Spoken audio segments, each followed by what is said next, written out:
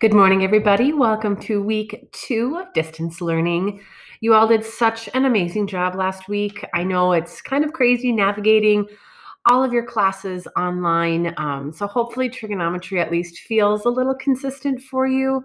And just some updates for this week. If we click on our trigonometry Schoology page, you'll notice that I moved everything from last week into week one folder. So if you're missing anything from last week, any worksheets or notes or anything you need to submit, please feel free to just click on week one. The first 5 days are there for you. This week will be in blue, and we'll have just days 6, 7, 8, and 9. On Friday this week, teachers have an in-service day, so you don't have school on Friday. How awesome is that? So a couple of things. Keep in mind that for your 3rd and 4th hour class, you should be taking attendance every day so that it marks you as present.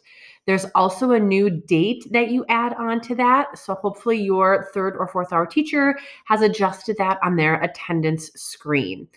Finally, if you have any questions and you want to join a Google Meet, remember I will do Google Meets Mondays, Wednesdays, and Fridays from 1 to 1:30, where you can log in, join the group.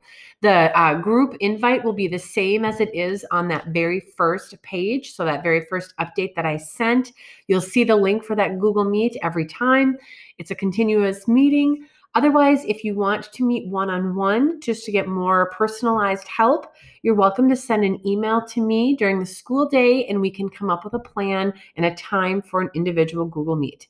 Otherwise, we're going to carry on with Chapter 7, solving trig equations this week, and then you have Friday off. So if you have any questions, please let me know.